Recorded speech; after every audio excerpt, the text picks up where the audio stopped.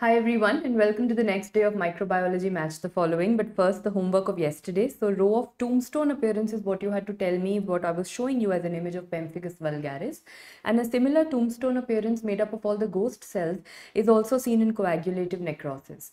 The second question was an immunofluorescence where I showed you the linear or the ribbon candy pattern in bullous pemphigoid in the skin, and a similar linear immunofluorescence pattern is seen in RPGN type 1, which all of you correctly told me is the Goodpasture syndrome.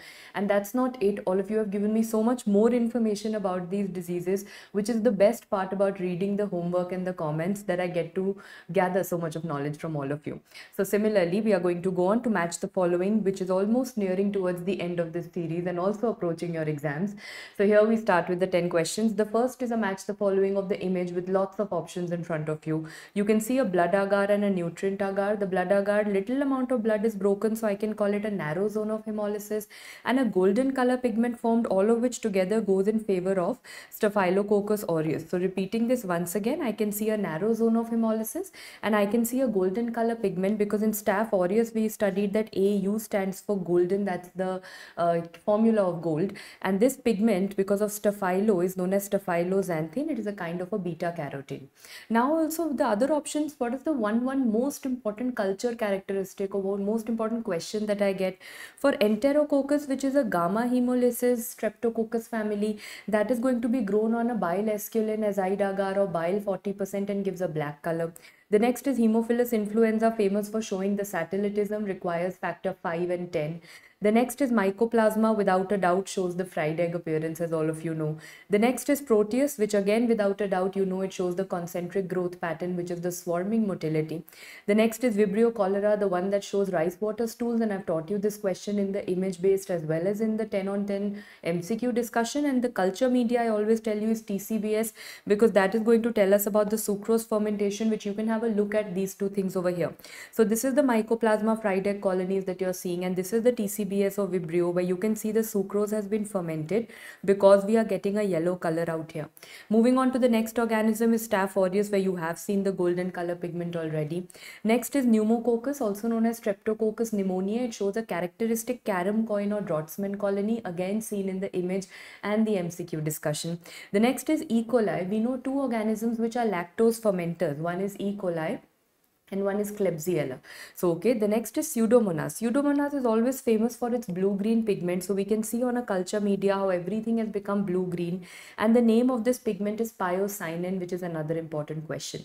For Pseudomonas, if this specific or the selective media has been asked, then it is going to be the cetrimide agar, which is also a previous year question, very important. Moving on to one of the last, for spirochetes, especially Treponema pallidum, the one that causes syphilis, which microscopy do we prefer? That is the dark field microscope. So these are all the answers for the other options. Let us move forward. This is the culture media given next, and we have the same list of organisms that I just now taught you.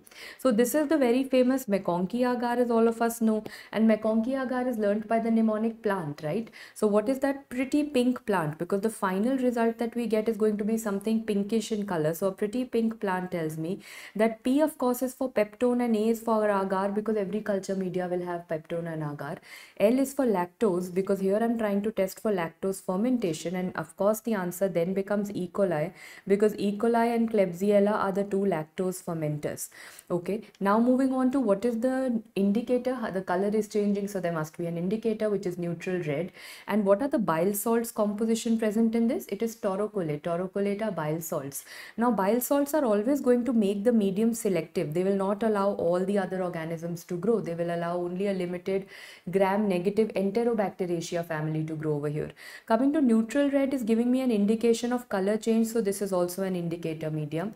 And lactose fermentation versus no lactose fermentation is being told to me, so this is a differential media, which means McConkey is a differential plus indicator plus selective media, and I'll match it with E. coli. Of course, E. coli and Klebsiella both are lactose fermenters, so here I'm getting a pink color.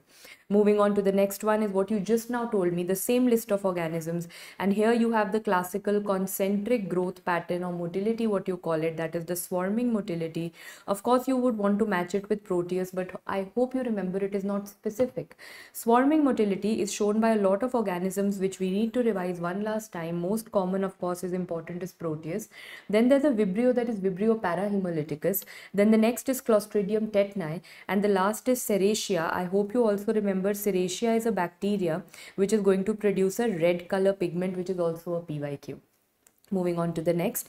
This is a list that we revised right in the end yesterday in pathology. So which part of this can I apply to microbiology also? So the same list we revised, and tell me, if I see a blackish color organism, I'm always thinking of a silver stain, and the answer over here is the Warden-Starry silver stain. Of course, this is H. pylori, but it will never come as a spotter because they will have to give you some kind of a gastric history. Either they will give you a history of a patient suffering from gastritis, or has ended up with a peptic ulcer, or has clear had cancers. Now the two cancers that H. pylori can cause, number one is adenocarcinoma of the stomach, and the other is a lymphoma, which is referred to as the maltoma of the stomach.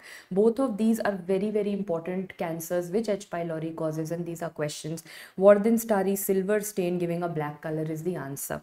Moving on to the next one, I've got the same list, but look at how I've changed the organism.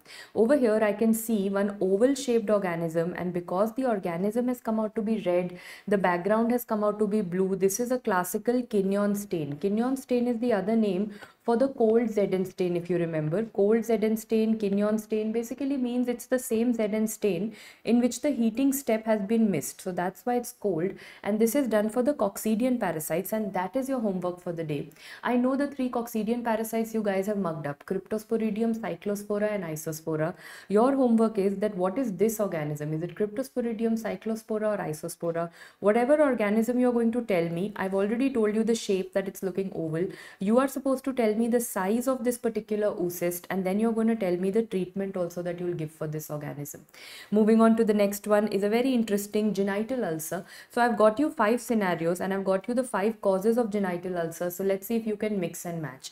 The first one that I have over here, scenario number 1, is a painful genital ulcer, and the second scenario is also a painful genital ulcer. So get your differential diagnosis in place. Whenever they talk about painful genital ulcer, either it's Haemophilus ducreyi, patient crying with pain, or it is herpes simplex virus. So these two scenarios have to go to these two organisms.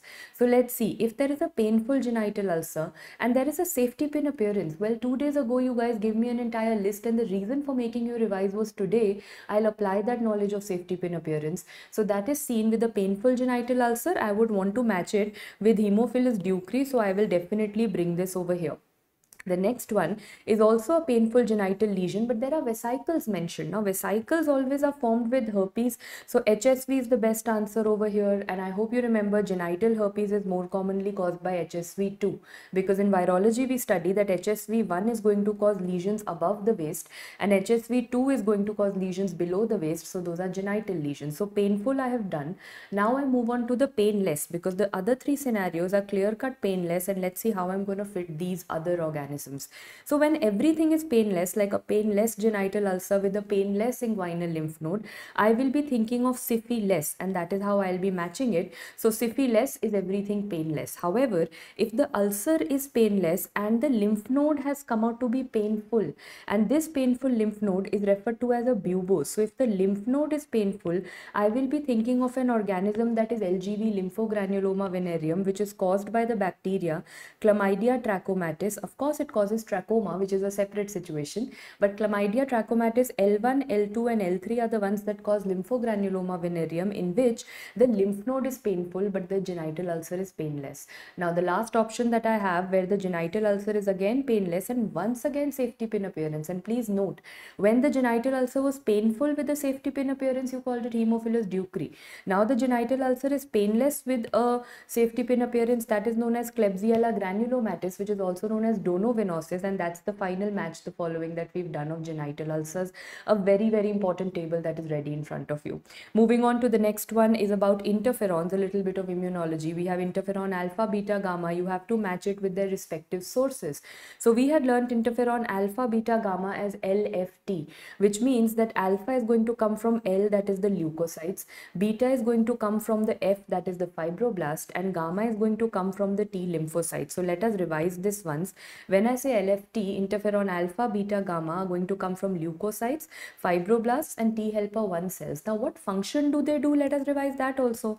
Alpha, beta and gamma end up doing alpha, beta and gamma. So it is interferon alpha which is going to have antiviral properties. In fact, interferon beta can also have antiviral properties. However, the best answer will be interferon alpha, because interferon beta can be used elsewhere also for the treatment of a brain disorder, that is multiple sclerosis. Interferon gamma is very important from the granuloma formation point of view. So in TB, we know it is the T helper 1 cells in TB that release interferon gamma, and that interferon gamma causes granuloma formation. So A, B, G for and alpha, beta, gamma are the functions. Moving on to the next, match the following, a must know for every exam, that is going to be motility. The first one is the darting. Darting motility is shown by Vibrio, and please note that darting motility is so fast.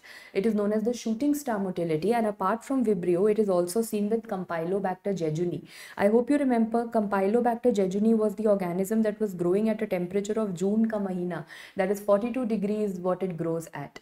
Now moving forward is swarming. I think we've discussed it multiple times by the PVC's mnemonic. The best answer is Proteus. Now moving on to the tumbling motility. Tumbling motility is shown by Listeria. It is like falling left and right like a drunk friend. That is the tumbling motility shown by Listeria. Now this tumbling motility is also a differential motility, which means that this tumbling motility will be present at a temperature of 22 to 25 degrees, but it will not be seen at a temperature of 37 degrees. And I hope you remember the trick of learning this. I told you tumbling is something like a drunk friend falling left and right after binge drinking. So you are ideally you should not be drinking at any age, but you can still afford to drink in your 20s, because then your liver is going to help you metabolize it. However, at the age of 30s, mid 30s and beyond, your metabolism takes a dip, and of course drinking is something you should not be doing. So it is going to tumble at 20s but not in the 30s. Now going on to the last one is the jerky motility, also known as the twitching motility, and that is shown by Trichomonas vaginalis, the one that causes the strawberry cervix. A very important question. Moving on to the next one is also based on motility, that what is the organ by which all of these organisms are motile. First, when I look at all of these, which is the organism out of this which is non-motile, is of course Plasmodium, because that is malaria, and malaria does not show motility, so one option is ruled out. Now let's move forward. When I say Belantidium coli, I have always learned this as the only ciliated protozoa, so coli will go with cilia. That is also done. Now Trypanosoma cruzi, I hope you remember the story of the cruise and the jhakas life, which is causing Chagas disease. That was a flagellated organism, so I will match that with flagella. And going back to our school days, we always used to study that any amoeba will always be showing us pseudopodia, like whether we are talking about ant amoeba or we are talking about Naegleria, which belongs to the family of the free living amoeba. All of these are going to be showing us pseudopodia, so this matching is also done. Moving on to the next one, which is the last, and we haven't revised this since a while, so I thought let's revise it with the help of match the following, where you are going to get a question on your favorite Rickettsia chapter. The chapter, by the time you reach it in bacteriology, you are so drained and exhausted that you end up skipping it. So whenever you start your revision of bacteriology, I always say start it in the reverse order so that you do the last chapters of Rickettsia spirochetes first. So this is all the typhus fever group, and you have to match it with their vector, expecting something like this because something very similar came in the recent INI exam also. So now we learn it by the famous mnemonic, that is let, fen, tria, PSM. I know this mnemonic practically doesn't make any sense, but you don't have an option. So when I say let, fen, tria and PSM, these are actually 4 vectors that I'm trying to delineate. So L for louse, and that is going to be for epidemic typhus. So the louse is definitely going to go with epidemic typhus, which I have matched over here.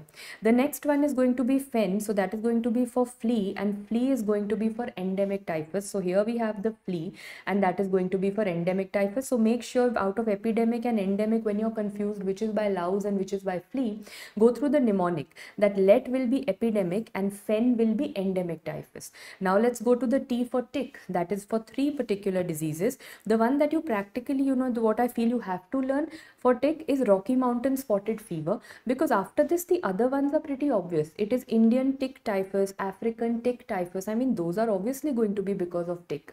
It is Rocky Mountain spotted fever that you have to learn. So Rocky Mountain spotted fever was given over here in the question, and I will be matching that with the hard tick. Moving on to the last one, that is mite, and we have learnt it by PSM. So this is going to be for P for pox, rickettsial pox, and S is going to be for scrub typhus, the one that is caused by Orientia susugamushi. So over here, the mite is written, that is the trombiculid mite is written, and for the trombiculid mite, you will be matching it with scrub typhus, which is Orientia susugamushi. So let, fen, tria, PSM, a very, very important table both in PSM subject also, and it is important in microbiology. Well, with that, we wrap up today's match the following. It was rather quick, but we finished 10.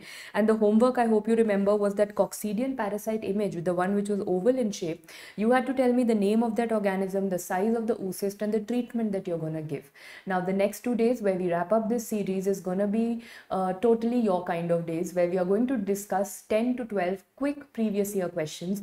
The first exam that is coming up is the FMGE exam. So both these days, I will be putting up FMG questions, which means it will be important for FMG students, and for NEET PG students, usually your focus is entirely on NEET PG PYQs, and you don't get too much of time to revise FMG PYQs. So I think this way you will be able to revise those as well, and it's going to be a good exercise for you also. So I'll meet you for the next 2 days with PYQs. Keep studying, and I'm waiting for the homework answers.